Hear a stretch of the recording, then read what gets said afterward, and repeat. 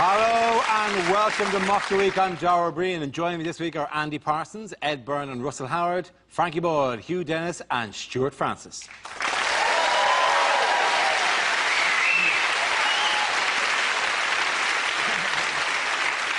We start with a round called Headliners. Here's a picture of former US President Bill Clinton on a surprise visit to North Korea. But what does CSAR stand for? Is it communist suits are rubbish? He looks like he should be sitting on the end of a pencil. Perhaps he is. For the first half hour, Clinton thought that he'd met the janitor. Is it Korea spelt all wrong? Is it cigar salesman and rent boy? It's actually their superhero names. It's Captain Shag and Admiral Rompersuit. Is it Clinton and shag anyone, really?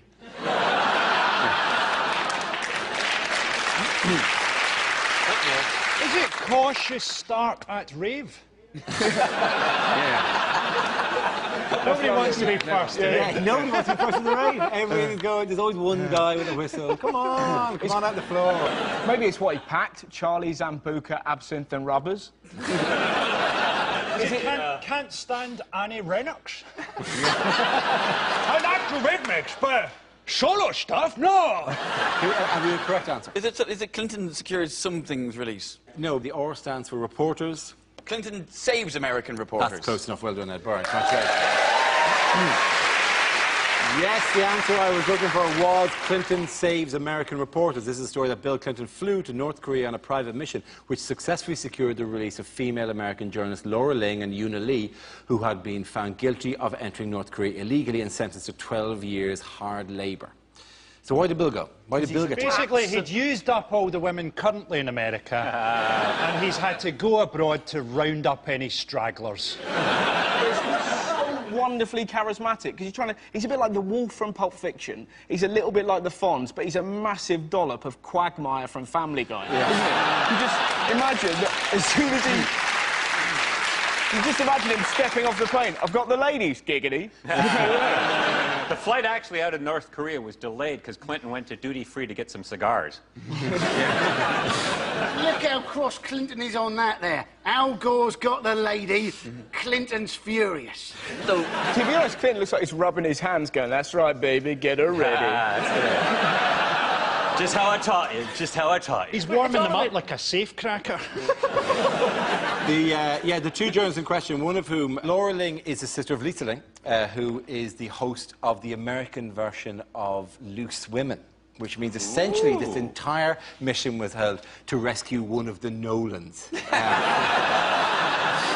And I could imagine that Kim Jong-un would be a huge fan of the Nolans as well. I'm in the mood for dancing, romancing, because I'm so lonely. All this talk about Clinton, you're thinking he was president for 8 years, he had loads of policies, he did one sexual misdemeanour, and that's all anybody remembers. And then you think at this point, surely Gordon Brown, he should actually do a sexual misdemeanour. Otherwise, people are just going to remember his actual policies. I think it's a bit dodgy, though. Like Hillary Clinton, who's, you know, still actually, like, works in the government, who's the Secretary of State, asked for these women to be released, was on the phone to North Korea, asked for these women to be released, and nothing doing. And it's like her husband just stepped in and went, sorry, love, I'll handle this. Don't you worry your pretty little head about it. I'll deal with those nasty Korean men. You do your secretary job. Apparently, as a president, he's got to be called Mr. President forever, which has got to be particularly annoying for Hillary. Oh, I'm so sad I didn't get the nomination. I'm so sad I didn't get the nomination, Mr. President. Talking of names, Kim Jong-il, every time you hear that, it just sounds like he's describing himself, you know? Yeah. Kim Jong-il, Kim Jong-hungry, Kim Jong-lonely. That's all you're thinking. Is there any danger that Bill Clinton only went because the words Pyongyang sounds like Nicaragua? I feel bad for the girls, because they got to share a long-haul flight with Bill Clinton, and then they fly into renowned womanizer Bob Hope Airport. Who was their baggage handler? Jude Law? Great. You know, the reason everybody's worried about North Korea, though, and what they were hoping that Bill Clinton would be talking about, is their nuclear weapons program, isn't it? Do you know what their missile is called? Do you know what the North Korean missile is called? It's called the No-Dong missile. Every time. And his problem is, it can't stay up long enough. That's the point, isn't it? That's the point with North Korea. You know, they're not really a threat, are they? You know, all these missiles go up and they sort of, you know, explode about 3 seconds after takeoff. You think the biggest threat from North Korea probably is to North Korea itself, isn't it? That's funny. Exactly what they want you to think. Yeah, who are they? The North Koreans. Yeah. But Pete, all right, steady you two. Sexual tension in this room. It's the younger James May. He's getting me going.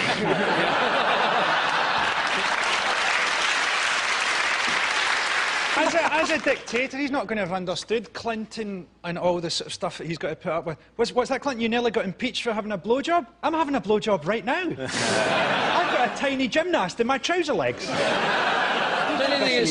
It's a very good thing that Berlusconi and Clinton never served at the same time, because they'd be holding the G8 in places like Spearmint Rhino, wouldn't they? Why, by the way, while we're on American politics, why is there controversy at the moment over Barack Obama? It's unbelievable. Barack Obama is trying to get free healthcare for 46 million people in America, and this has made him unpopular in America, which is incredible, isn't it? Those 46 million people are all dicks. Well, you know,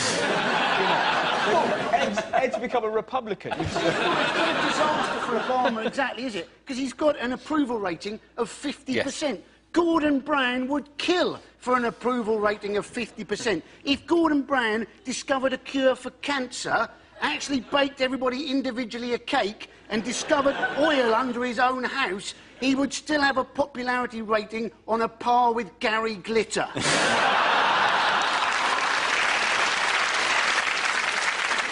It is generally a case that they think that Brown, as we were discussing, can do nothing, right? I mean, Brown is currently in the Lake District. At some stage during his holiday, he will find a chain and go, oh, what is this? Pull it. And the Lake District will drain out.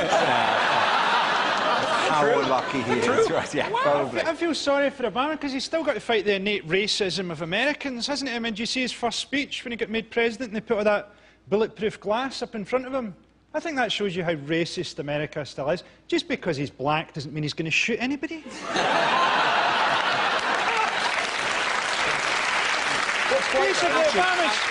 Obama's got in, he's had a look at the economy, he's had a look at what his general public are actually like, and he's got a new slogan, turns out we can't. Bring it back to here, actually. Who's running the country at the moment? Mandelson, Peter Mandelson, Darth Mandelson. Yes. Do you know what nobody ever says about him? He's gay, and he's a lord. He's a gay lord. What's wrong there? To be honest. He's been running the country, but he's been in Corfu, then we're getting handed over to Alistair Darling, to Jack Straw. We're like the school hamster. I wouldn't be surprised if Alistair Darling leaves our gate open and we're found dead under a bookcase. Basically, we're 2 car crashes and a vomiting virus away from Andy Townsend running the country. Hi, I'm Andy Townsend. I've got the vomiting virus, so I'm handing over to Chris Akabusi. Nobody's running the country. And the papers have roughly the same tone you have, which is, nobody's running the country, as if the country is heading towards rocks and somebody has to steer it away. In the last month, right, the FTSE has gone up 10% since they all went on holiday. The weather is better and the football starts at the weekend. So, frankly, I think it's working out fine without them in charge. Hey, get rid of them all, kill them all, install the clangers, at least we'll get soup.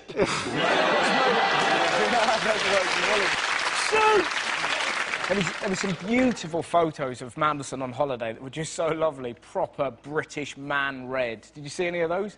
He looked like he'd been left on a George Foreman grill. And some of the photos of him as well, the clothes he's wearing, he looked like he'd just been fried and then just flung into Matalan. You just see him sort of walking along like that. It was some of the most, Not only did he go to Corfu, on his way home he stopped off for 2 days to visit his parents in Mordor.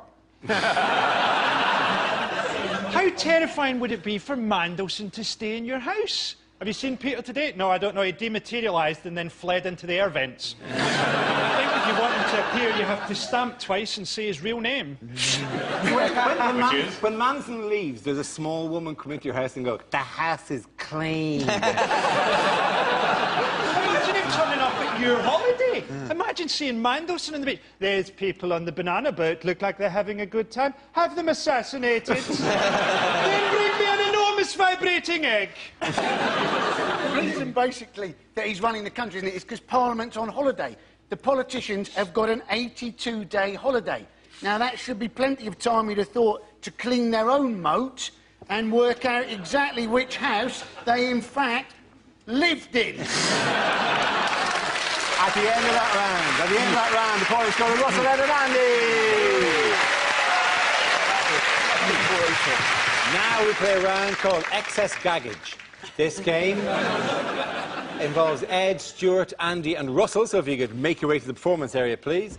This is where we test our performers' stand-up skills. We spin our news generator, it settles on a topic, and anyone can volunteer jokes about the chosen subject. The winners are the people I judge to produce the funniest stuff. OK, here we go. Let's spin the wheel. The first topic is global warming. Who wants to come in on that? Andy Parsons. Sheryl Crow, she's gone into the debate. She wants us to save natural resources by apparently using only one sheet of toilet paper per visit. Now, let's face it, sometimes that's just not feasible, is it? But ever since I found that out, part of me's there thinking, each time I use more than one sheet, I've let Sheryl Crow down. And part of me's thinking, oh, I'd never want to go out with Sheryl Crow. She's a toilet paper Nazi. And half the time, she's probably got a dirty arse. Thank you very much, Andy Parsons. OK, let's spin the wheel again. The subject is celebrity. Who wants to come in on that? I'll take that. Ed. Yes. No, I'll take celebrity because, you know, I suppose, I'm a celebrity. You know, I've got the sort of... I'm on telly, occasionally. I'm on it right now. So that's fair enough, you know. But I'm not like famous. I've got that sort of halfway house. I'm not like household name, but I'm not nobody. I'm sort of like that bloke. What's his name? You know, and people will say, oh, I saw that Ed Byrne on telly. And the other person will go, who? You go, oh, you know, the Irish guy, comedian. What, the big guy with the bald head? No, not that bloke. And it's weird when you got that sort of in-between thing, because, you know, I'll tell you what I get a lot, particularly in England, is I get people coming up to me to tell me that they don't know who I am. Seriously. Which to me seems a bizarre thing to cross a room to tell somebody, but you would be alarmed how often someone will come up to me in a pub or a club and go, apparently you're on the television? I've never heard of you. Really? My family used to own a dog called Layla. What? Sorry, I thought we were playing swap information neither of us give a shit about. No? Whereas in Ireland, I'm a bit more well-known. So in Ireland, I get abuse. Thank you very much, Ed. OK, that leaves with Stuart and Russell. Let's spin the wheel. The next topic is the royal family. Prince Harry's pretty spectacular, isn't he? He's wonderful. The Sun really can't make their mind up, because one minute the Sun, he's a war hero, next minute, racist. Make your mind up. We don't mind him killing foreigners, but don't call them names. That appears to be the way that he operates, you know? But there's something wonderful about Prince Harry. He must have a weekly show called These Are the Things I've Done. And we'd watch it, wouldn't we? Yeah, a couple of years ago, man, I shaved my pubes, put it on a swan, big wow. Next week, I'm going to light my farts and fondle a gibbon. Come on over! We love him because he's ferociously stupid. Think about it. He had 100 grand spent on his education, the finest education money could buy. He went to Eton, he got 2 A-levels. One's an E in geography, one's a B in art. Can you imagine that? Your dad has spent 100 grand on your education? I've done a drawing and I sort of know what a hill is. You know that? Lovely stuff. Thank you very much, Russell. OK, sure, let's see what you've been left with. Let's spin the wheel. And it's relationships. I like my women the way I like my coffee, picked by migrant workers. No, I've got a girlfriend. I've been going out with my girlfriend for... sex. My girlfriend actually thinks I'm incapable of being faithful. My wife, on the other hand, hates that joke. And I'm not ashamed of my wife. If you don't believe me, go to the car and ask her. Ask her loud, she's in the boot. Is my wife dissatisfied with my body? A tiny part of me says yes. I was previously married. I married way too young. A Chinese girl, that's her name. I remember...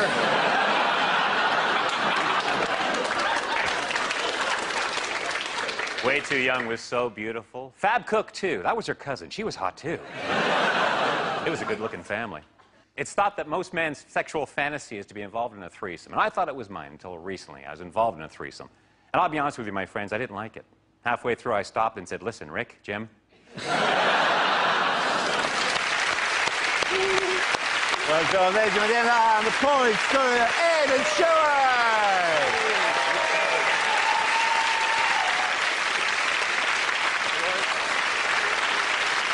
Our next round is called If This Is the Answer, What is the Question? On the board of 6 categories. Stuart, which category would you like? Can we have home news, please? OK, home news it is. The answer is once a minute. What's the question? Is it how often when I walk into a playground with this beard does a mother pick up a child and throw a shoe at me? Is it what would be the worst misprinted dosage on a pack of laxative? Is it how often do men self-check their own testicles? Is it, to be honest, it's a lot more than that. Is it... I've always wondered what you were doing. We're still there. Is it how often does Uri Geller keep mentioning the fact that he's Michael Jackson's friend? That's it.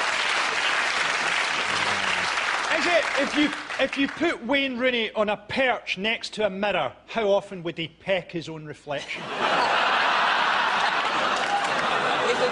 How often does David Cameron point in a mirror and go, looking good, PM? Is it on their annual trip to Blackpool, how often does the British Claustrophobia Society have to stop the minibus?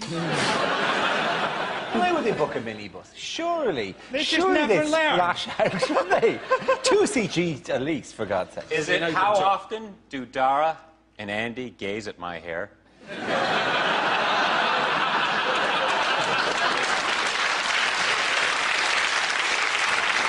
How often does the average iPhone user take it out and fiddle with the poxy thing?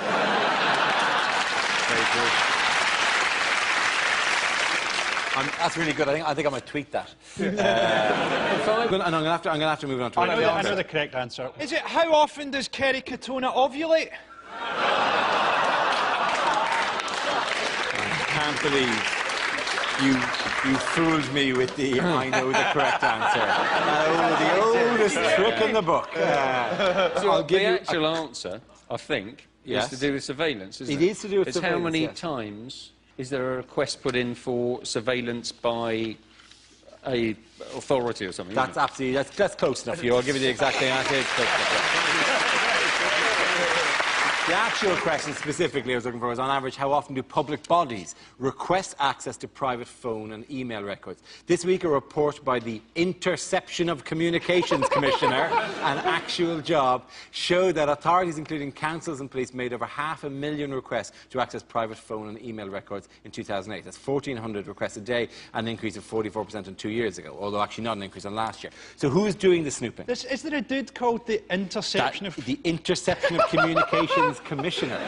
Imagine his wife trying to have an affair. It's impossible. I bet you she's having an affair with a guy she has to signal to with the lamp. He's out on a rowboat somewhere. He'll come home and go, darling, I'm the Interception of Communications Commissioner. And she'd go, move to the secure line. Do you know what it's come to, right? 1 in 78 people are being surveyed in some way by the government. That means that maybe 4 of tonight's audience are being surveyed by the government, or to be more realistic, 3 of tonight's audience and me.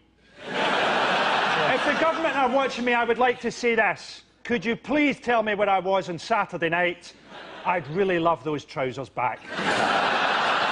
The issue is that the CCTV footage and covert police work as well, yeah. is being used to you know, for relatively minor offences, to bust people for dog fouling and fly tipping, when it's really, you know, it's supposed to be used to make late-night clip shows on ITV4.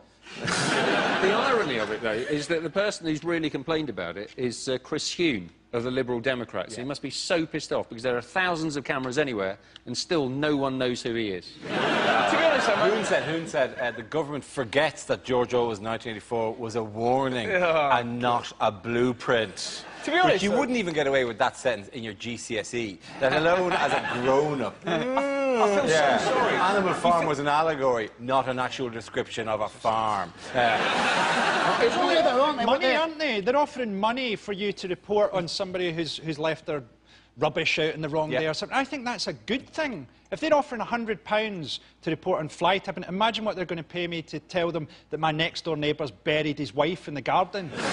Probably more than he paid me to kill her. I'm going to spy on my neighbours and use the money to upgrade my night vision goggles.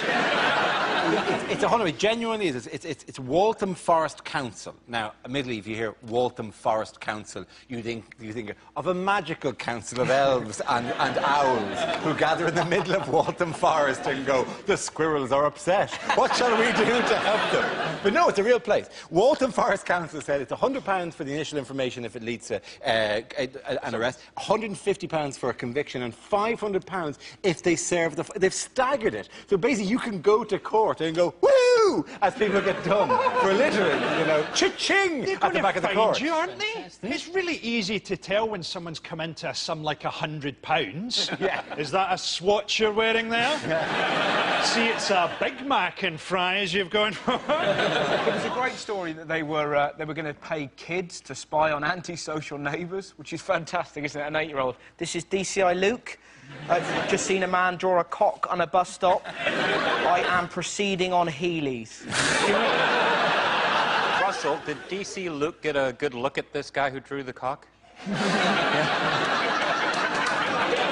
you know that we have 20% of the world's CCTV cameras in Britain? You know that? No. Now, pretty much the only place you can be sure that nobody's watching you is on Justin Lee Collins' chat show. It doesn't help. It doesn't help anything. Nobody's going to help you if they see you on CCTV. If a gang of teenagers attack you, all it means, CCTV, is that your murder will eventually be narrated by Danny Dyer on Bravo. There was a great story the other day. Did you see this about... apparently they're putting security cameras in wheelie bins to see what people are putting in their bins. And people are outraged, but... Don't get outraged, just get even, because that implies somebody's watching that. So, like, hire a clown just to sit in there, just with a little note that goes, I bet you hate your job, just all day until his mind is broken. You can buy a puppet of Oscar the Grouch. Well, I'll do that. Just do that. How do you know that? To be honest, I reckon you could get Les Dennis to do that. If you're watching I was going to say, the Oscar plan's better because he's known for living in bins, but actually, Les Dennis. It's really funny, though, because when you do other kind of interviews, I did Gabby Logan the other day, the show, come on, and she said, yeah, your mate Frankie said that I look like a transvestite, and then you find yourself going, yeah, I'm not his brother. But what was really great, well, the poor woman, she was flicking through late one night just to see what was on telly. She flicked on the exact moment apparently you went, yeah, she looks like a transvestite. Just at that exact moment. She snapped the remote control at a breadstick in her giant man hands. Cussing! The end of that round. The points go to Frankie Hughes-Stewart. Now we come to our final quickfire round called Scenes We'd Like to See. This is for everyone, so if you can make your way to the performance area, please. I caught ideas for scenarios. We'd love to see the performers come in with their suggestions. OK, here we go. The first subject is bad things to hear at the psychiatrist. I don't want you to think of me as a psychiatrist. I want you to think of me as a mental patient who killed the psychiatrist before you got here. You think you are a potato? On the couch, please. Welcome to your first session of Freudian analysis. What seems to be the penis? Well, you say that you're paranoid, but I have a report here that says you looked very relaxed in the bath this morning. Oh, yes. I can see why you fancy your mother. She's something of a fox. I see you've tried to commit suicide 5 times. Your dad was right. You are useless. You've been coming here for 6 months to talk about your trust issues. Well, we've been filming you for Britain's nuttiest bastards. Yes, I think your parents caused you problems from a very early age, Clitorina.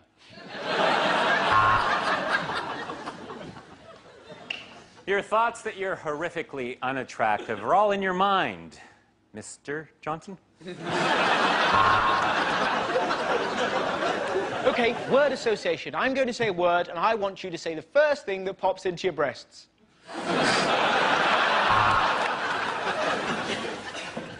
Wow, that's really interesting. Do you mind if I use some of this stuff as lyrics for my band? You have emotional problems and a below-average IQ. I'm prescribing Hollyoaks.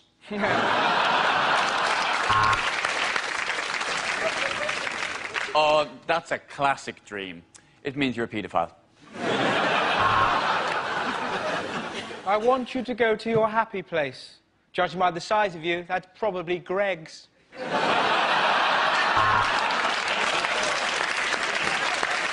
Hypnosis could certainly help with your intimacy issues. While you were unconscious, I rested my nuts on your head. The next topic is unlikely things to hear in a TV talent show. 2007's winner, Leon Jackson, is still selling records in his Saturday job at HMV Paisley. Of course it's not a freak show. Now get your Siamese twin asses on that stage and you nail Papa Don't Preach. Two crosses light up and the crowd cheers as Stavros Flatley are crucified in flames. Hello, I'm Rita. I'm 87, and I'm going to do Keep You Up with me boobs. Here we go. Hey! I'm like bloody Ronaldo! Look at me go! OK, you're right. I don't really have any talent, but I'm kind of cute, and I'm Kylie Minogue's sister, for God's sake. What a hilarious singing dog Susan Boyle is. When you said you were going to saw a woman in half, I thought you were a magician. Oh, my family aren't going to believe it when they see me on TV. They think I'm dead. Hello, I'm Susan Boyle, and I would like to say hello to my brother, Frankie.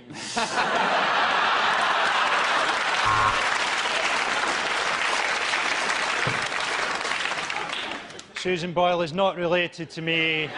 None of my relatives will ever manage to chisel their way out of that cellar.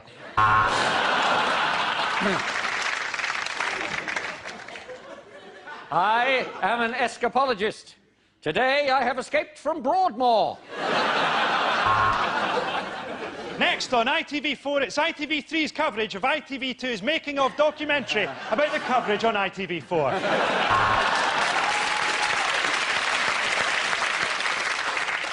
Hello, I'm Billy Cock, and this is my partner, Brian Balls, and together we are Billy and Brian. Behold, my magical racist cat. They come over here, they steal our bloody jobs. I'm not having it. That was a beautiful song, until you fucking sang it. At the end of that round, the points go to Russell, Ed and Andy.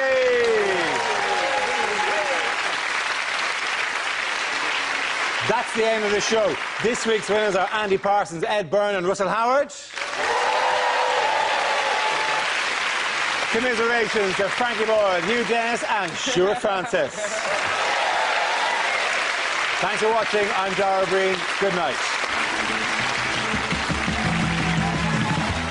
Feel free to lap and point, but no egg throwing just yet, as Clive Anderson reveals the funny side of politics next here on BBC Two.